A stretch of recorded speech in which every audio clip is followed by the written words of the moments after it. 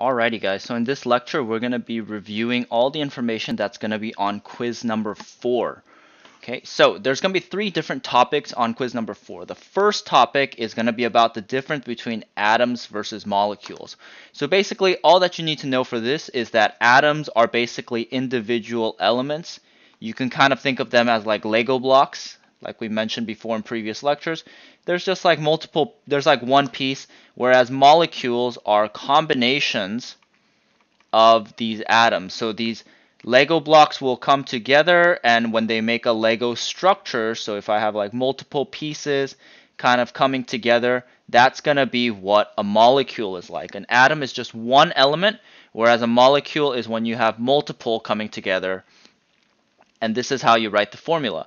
So basically, if you notice, there are different elements inside of this molecule. So elements, you can tell that there's individual elements by looking for the capital letters. So here we have capital C and a lowercase a. We know that that element is going to be calcium, Ca. So how many calciums are there? Since there's no number behind it, that means that we only have one calcium.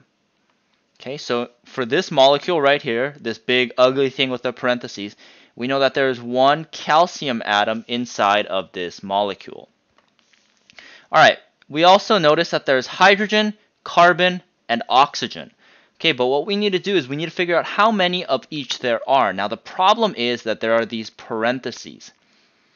Okay, so what these parentheses mean is that there's always going to be a number on the bottom right of the parentheses.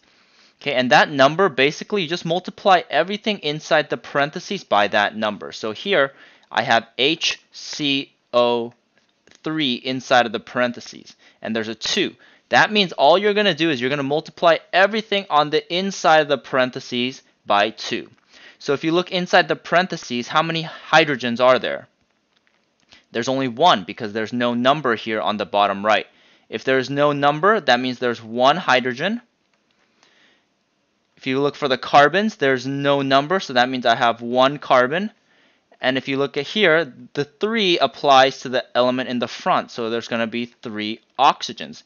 Now what I'm going to have to do is I'm going to have to take this 2 and multiply everything on the inside by the number on the outside. So I'll do 1 times 2, which is going to give me 2 hydrogens. 1 times 2, which is going to give me 2 carbons. And 3 times 2, which is going to give me 6 oxygens. Okay, so this is how many of each element are inside of this molecule. So this big ugly molecule, Ca parentheses HCO3 parentheses 2, that's what it's made out of. Alright, and so this is, and then we also learned this week how to draw chemical reactions. So here it says, a K2O molecule reacts with an H2O molecule and it produces 2 KOH molecules. Now we learned earlier this week that when you have a chemical reaction, on the left side is going to be the reactants, your starting chemicals, and on the right side is going to be your products, the chemicals that you make. Okay, so first thing we're going to do is we're going to write the chemical equation. So the chemical equation, we want to start with the reactants. What do we start off with? It says here in this problem, if you read it carefully, a K2O molecule reacts with an H2O molecule. That means that these two molecules are going to be reacting. So I'm going to write K2O. It's going to react plus H2O, because these are the two things that are reacting together. And it says that these two react to produce, so it makes 2 different KOH molecules. So basically these atoms rearranged and they made 2 different molecules. So this is it. This is going to be your chemical equation. For B, how many total reactants and products are there? So if you notice, how many K2Os do we have? There's no number in the front. That means I have 1 K2O molecule. Actually, let's label the reactants and the products. Okay, so for the reactants, I have 1 K2O molecule. My other reactant is H2O. How many do I have? It looks like there's no number, so I have 1 H2O. For my product, the stuff that I made, I have KOH, but how many KOHs did I make? There's a number 2 in the front. That means I have 2 KOH molecules. Alright, so if we drew a picture of this reaction, I'm going to erase part B just so I have a little bit of room. But if I drew a picture of this reaction, what I'm going to do is I'm just going to take every single one of these molecules and just draw however many they are. Okay, so if we start with K2O, K2O is just one molecule. And what does it look like? It's made out of two different K atoms. So what I'm going to do is I'm going to write two different K atoms. And there's also an O. So that means that this molecule right here is going to be made out of two different K molecules, K atoms and one O atom. But they're all stuck together because it's one molecule. So this is going to be what K2O looks like. It's two K atoms connected to an O. Plus, H2O, water, is made out of two hydrogens and one oxygen. So I'm going to draw O and H. Okay, so H2O looks like this. There's two hydrogens and an oxygen. And if you notice, these are all combined because it's one molecule. But if you notice, these two are separate because they're two different molecules.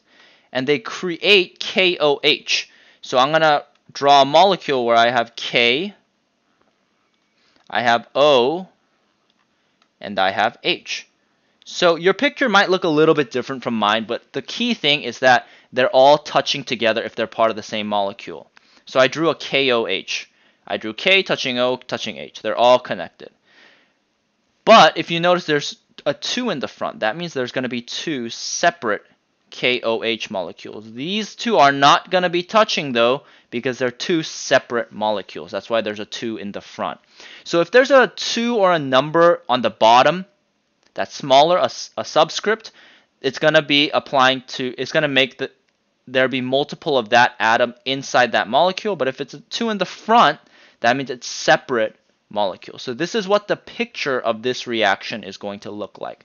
So if you're having trouble drawing the pictures, make sure you pause the video or rewind it and make sure you guys understand how we got these pictures, because guaranteed this is going to be on your quiz.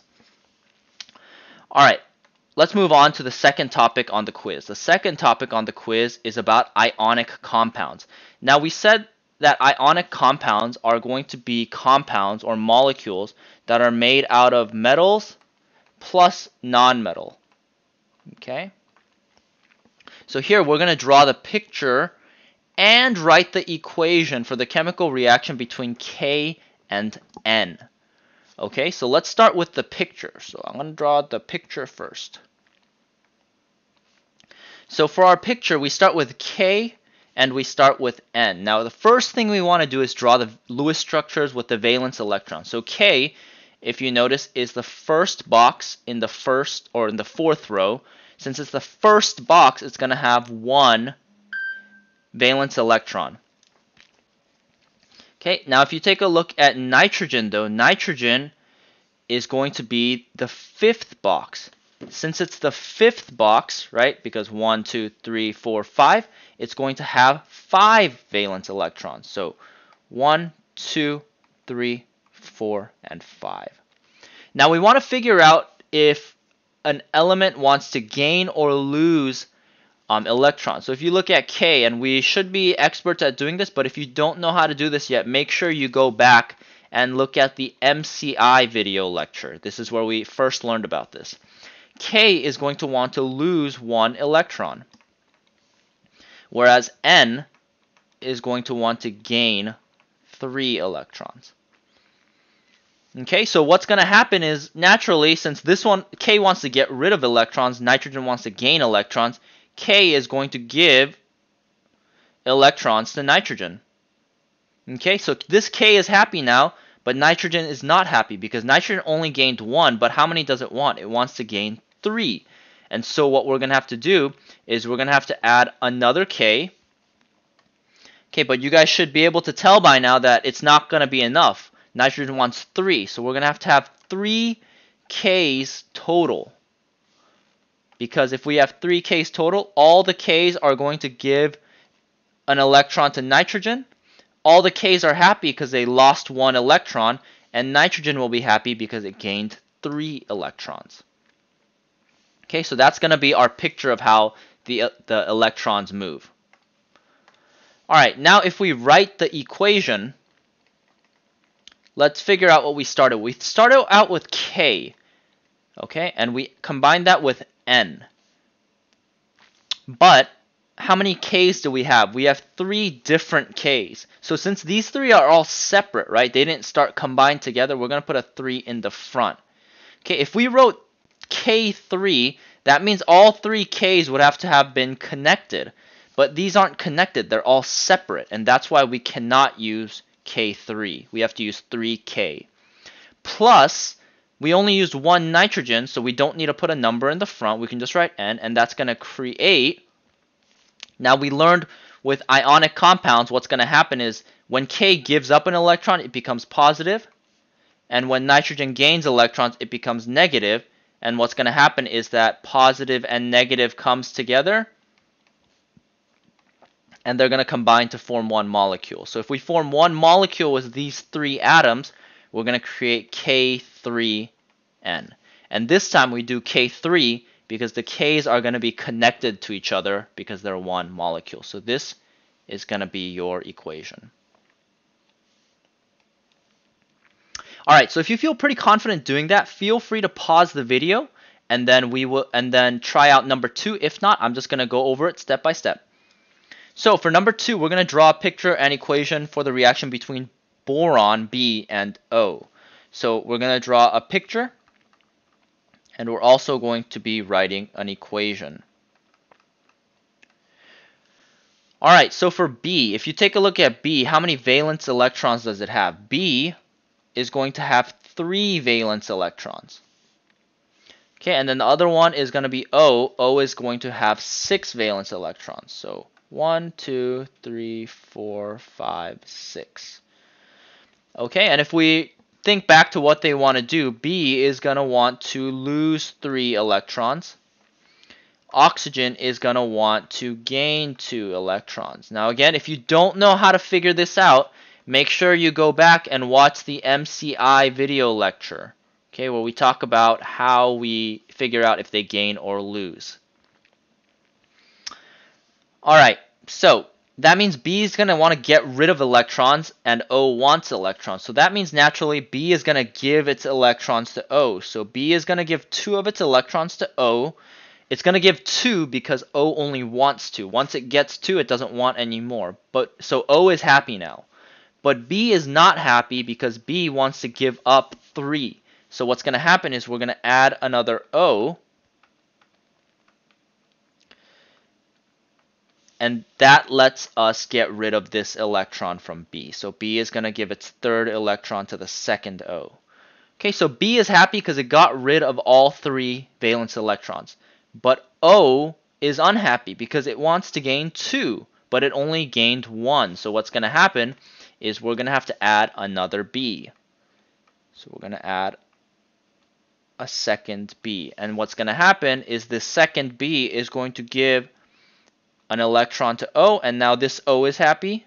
But this B is not happy because it only gave away 1. It wants to give away the other 2 as well. It wants to give away 3 total.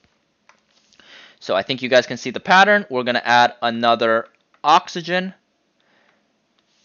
So oxygen wants to gain 2. B wants to give away 2 more since it got rid of the 3rd one. And so we're going to give it to oxygen. And now all of the atoms are happy because both of the B's gave away 3. There's 3 arrows going away from it. And all the O's gains 2. There's 2 arrows going towards them. So when we write the chemical equation, we're going to write our starting materials, our reactants, B and O. How many B's did we start with? We started with 2 B's, and we started with 3 O's. And they're all going to combine to form B2O3. Okay, and this is going to be your equation.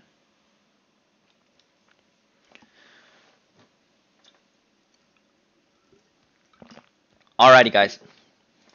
So that's going to be it for ionic compounds. Again, if you're having trouble, I encourage you to go back and watch that lecture or review this video lecture. But we're going to move on to the last topic that's going to be on your quiz, and the last topic is about covalent compounds. Okay, so for covalent compounds, ionic compounds were when there's a metal and a non-metal, and one of them gives electrons to the other one. In covalent compounds, we have multiple non-metals, and they share electrons.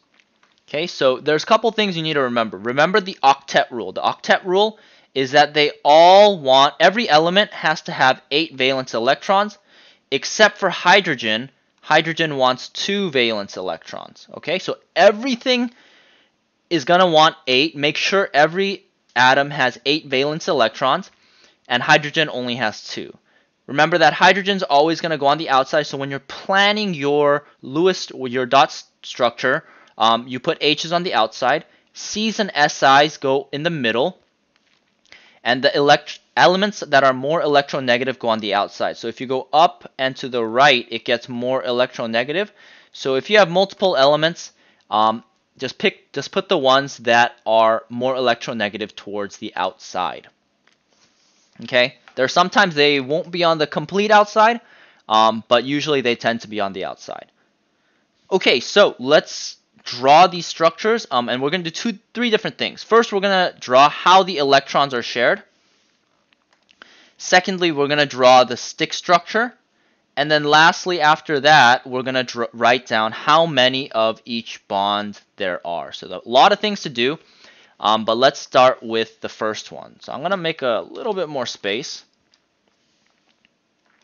So let's start with N2H2. So for N2H2, what we're going to do first, so there's multiple ways to draw the dot structures. Here, I'm going to teach you a different way than what you guys learned in the previous lecture. So this is going to be a different way of drawing covalent compounds. So first thing you can do is you can count how many total valence electrons there are. So count all the valence electrons. Okay, so what do I mean by that? This molecule, N2H2, is made out of N, N, H, H, right? There's 4 different elements. There's 2 N's, there's 2 H's. So what you can do is you can first count how many valence electrons there's going to be total. So before you even start planning what the molecule is going to look like, let's write down how many valence electrons every single atom is going to bring. So let's look at N. How many valence electrons is N going to bring? So N is number 1, 2, 3, 4, 5. It's box number 5. So N is going to bring 5 valence electrons. Okay, but there's 2 of them, so we just multiply that by 2. So the N's are going to bring 10 valence electrons. Hydrogen has 1 valence electron because it's the first box. So 1 valence electron, but there's 2 different hydrogens. So we're going to have to multiply that by 2. So if we multiply that by 2, that's going to be 2 total valence electrons. So here, the N's, each of them brings 5, and there's 2 of them, so 10. And the H's bring 1 each, times 2, which is 2. So that means this molecule in total is going to have 12 valence electrons that you have to work with. Okay, so what we're going to do is we're going to follow these rules to kind of set up what our molecule looks like. So N2H2. So we know that H goes on the outside. So let's put H's kind of on the outside. And that means we'll put the N's on the inside.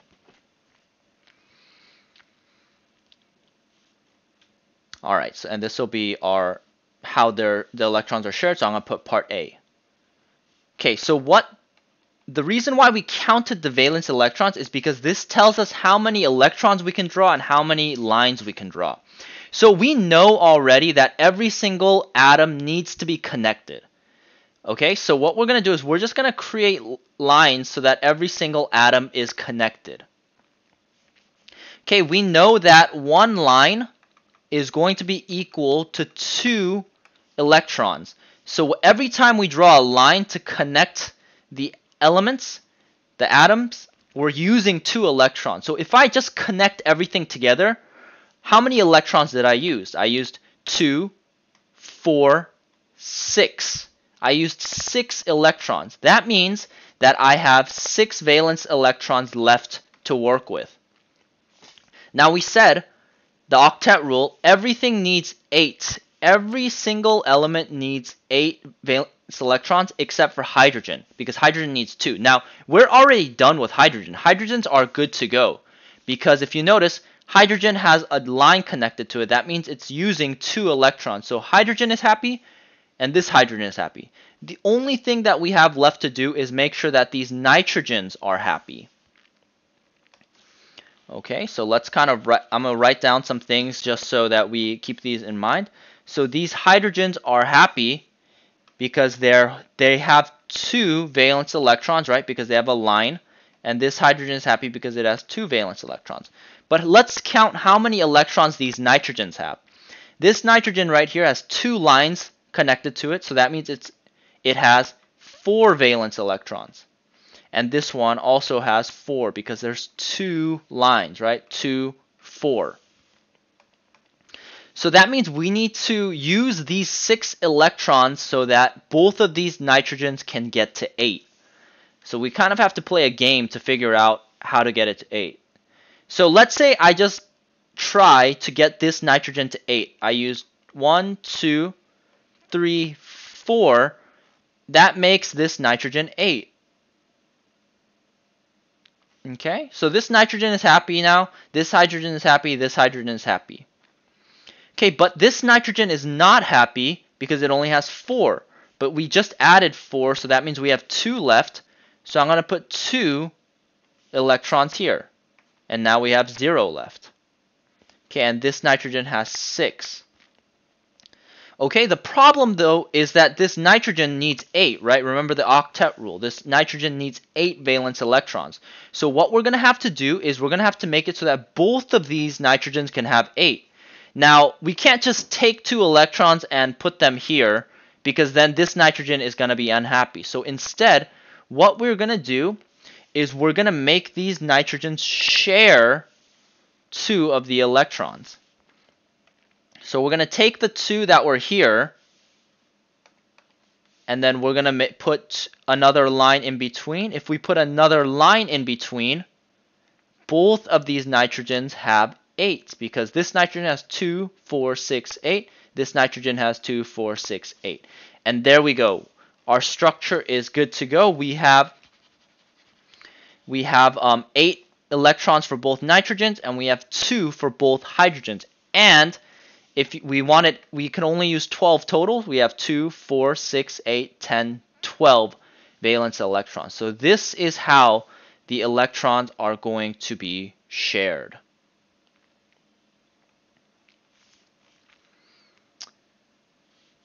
All right.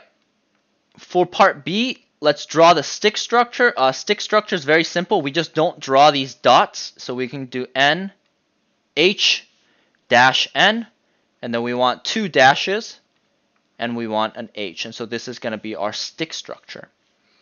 For how many bonds we have, what types of bonds, every line that's by itself is a single bond. So we have 1, 2 single bonds. And then 2 lines are going to be a double bond. So we have 1 double bond. All right, and there you go. That's going to be your answer for number 1. So if you feel pretty confident trying these out on your own, you can pause the video and try number 2. But if not, I'm going to take it step by step. All right, so for number 2, we're going to use this method where we count the valence electrons again.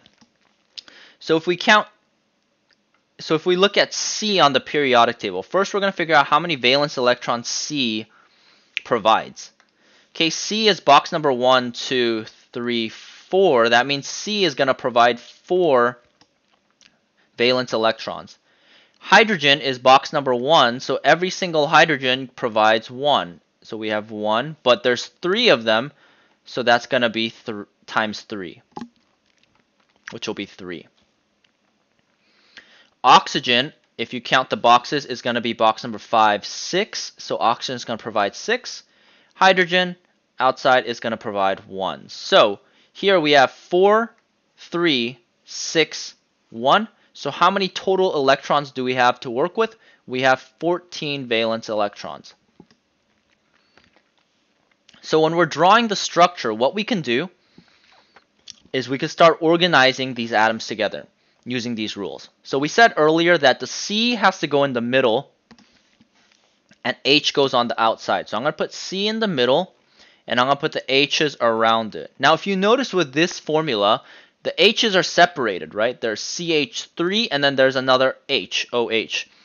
Okay, remember from the last lecture that if they're separated like this, it kind of tells you which one it's connected to. So these three H's are probably connected to the C because it's right next to the C. And this H is probably connected to the O because it's separated from the other H's. So we have three H's around the C because C goes in the middle, H goes on the outside. And then we're going to write O, and then H is probably connected to the O. So I'll put the H right there. Alright, now what we're going to do is we are going to draw lines in between all of the atoms. So we said that the H's are going to be connected to the C, and this H is probably connected to the O. And in order for it to be a molecule, all of the atoms need to be connected together. So we're going to connect the C and the O. We said that we have 14 valence electrons to work with. What that means is we need to make sure we count how many lines there are. Every line is 2 electrons, so one line is 2 electrons. And so let's count how many electrons we use. We have 1, 2, 3, 4, 5 lines. If we have 5 lines, that means we used 10 electrons. And we only can have 14, so that means we have 4 electrons left. Okay, we can only use 4 more.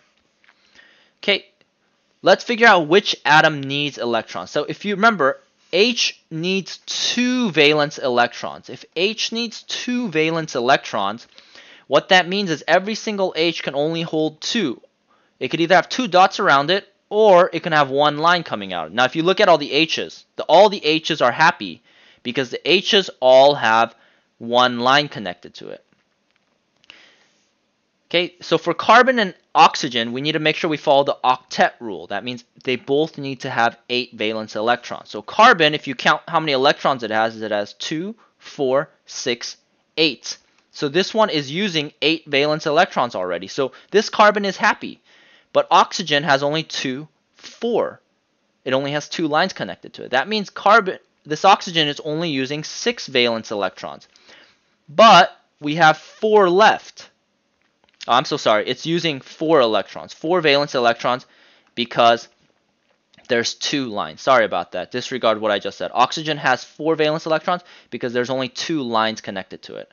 So oxygen still needs 4, but carbon has 8. That means only oxygen needs more electrons. Lucky for us, we have 4 electrons left to use. So what we're going to do is we're just going to draw 4 dots on oxygen, which means oxygen is now at 8, and we've used 14 valence electrons. You can also check your answer by counting the lines and the dots. We have 2, 4, 6, 8, 9, 10, 11, 12, 14.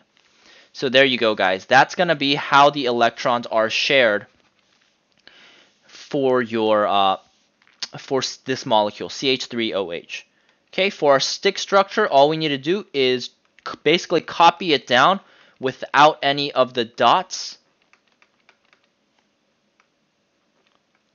Okay, and then lastly, we just count how many of each bond we have. So if you take a look at it, this molecule only has single lines, so it only has single bonds. It has 1, 2, 3, 4, 5 single bonds. So this one has 5 single bonds.